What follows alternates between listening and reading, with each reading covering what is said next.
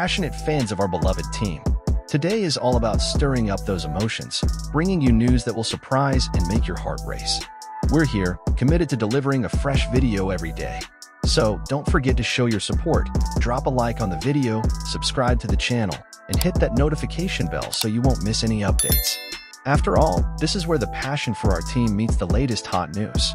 And speaking of news, my friend, emotions are running high in the Lakers universe.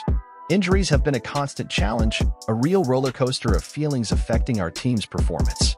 With the All-Star break just a week away, the struggle to maintain a win rate above 50% is more intense than ever. And how can we not get emotional talking about our dear Reddish? He secured his spot in the Lakers' starting lineup, shaped by the skilled hands of head coach Darvin Ham back in November. But his journey was interrupted, a scare for all us passionate fans. The twisted ankle kept Reddish out of the last 8 games, leaving a void that only his presence can fill. But hold on, heart. The good news came like a ray of sunshine through the dark clouds. Reddish has been cleared to increase his activity, and the hope of seeing him back on the court is closer than we think. It's a relief for us, fervent supporters, eagerly awaiting the return of this warrior to strengthen the lineup and face the challenges that still lie ahead this season.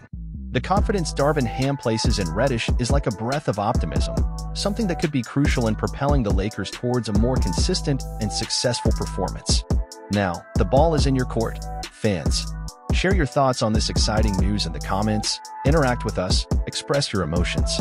And, as usual, don't forget to hit like, subscribe to the channel, and activate the notification bell to stay in the loop with all the updates.